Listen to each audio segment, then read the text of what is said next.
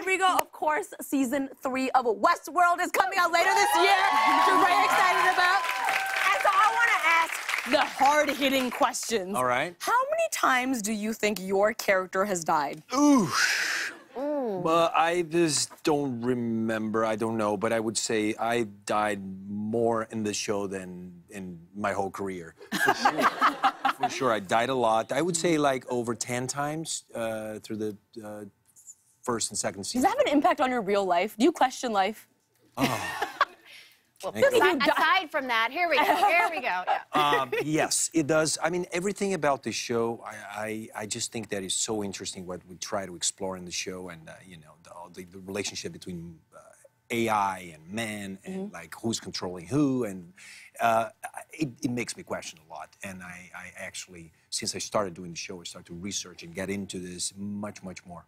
That's interesting you say that, because I actually question a lot of things when I watch the show as well. And for those of you living under a rock, if you've never seen Westworld, it is very complicated. It's a complicated plot. There's a lot of characters. Yeah. So if you need to catch up or you haven't seen it, I thought we could do something fun for them. Okay. I thought I would show you a character and you would have 15 seconds to summarize what their journey has been. 15 seconds? 1-5. Correct. Nearly impossible, but if anyone can do it, it's you. Oh my God. All right, shall we? How about 15 hours? I mean, you're gonna take what you can get. Okay, Daniel, you ready? 15 seconds on the clock? All right. First person, summarize for me the journey of Bernard. Oof. Okay. Bernard. Yeah. Is he a clone? Is he the creator? Bernard, the only surviving host. Bernard, are we understanding what's up with him when he connects to the... So far, what I gathered is his name is Bernard. That's what I got. Bernard. I told you I would. That was good, though. That was good. Sorry, guys. Okay, let's try another. Let's try another. I'll try to do better. No, you're doing great. DJ Daniel, 15 seconds. Next up, Maeve. Hit me. Oh, Maeve. Yeah. Maeve, she's awake now. She remembers the past. And now she makes Hector remembers too. She's trying to wake him up. She's gonna make a revolution. They're gonna escape. They're in love. But her daughter, they need to... That was a little better. That's good. Yeah, that's good. Her daughter is a mermaid. I knew it! That's where you were going with that. Oh, my goodness. All right, let's try one more.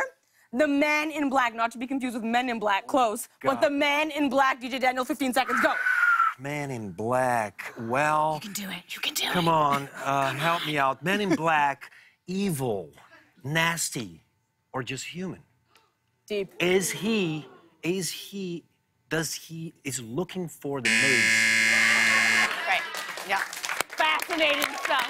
Sorry, guys. Fascinating stuff. It's a complicated show, isn't it? I'm trying. Let's say it's challenging. It's challenging. It challenges you to think. It challenges you. It's less complicated and more challenging. I agree. I think it just makes you. It sparks conversation. There you go. You know, you have deep conversations with your friends. Actually, you think about it. Keeps you up at night. Yeah. That type of thing. How great is he on the show? Oh, fantastic! You kidding me? I mean, My God. What, you think I just snuck into a stylist's house and matched him for no reason? I No, mean, okay. come on. Now, you both star in Hulu's Reprisal. Tell everyone, what is it about? We'll start with you, Abigail. Oh, my gosh. It's a world-building show, so we're introducing this new fantastical world that's rockabilly, that's noir.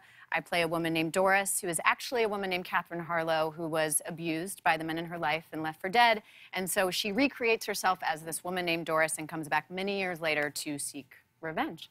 Fierce. And who do you play? Now it's my turn. She's amazing in it. You cannot miss this. Oh, I love that. What about you? Who do you play?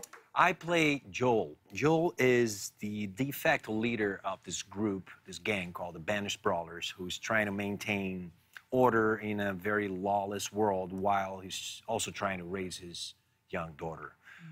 Very conflicted character that has a very distinct beard.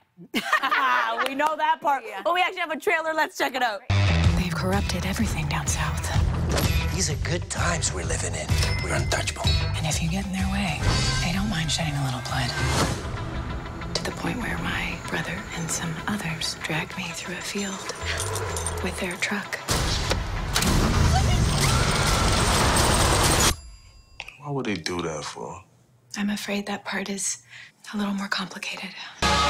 So, I'll be seeing you soon. You're my killer vibe.